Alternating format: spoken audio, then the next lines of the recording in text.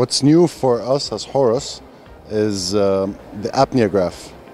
This device is mounted on the patient. The patient goes home and sleeps, and when he comes back, it is capable of showing what the events that took place during his sleep are. For example, how long did he snore? When did he snore? What position he was in when he was snoring? If there is obstruction, where did the obstruction occur? Is it upper or lower?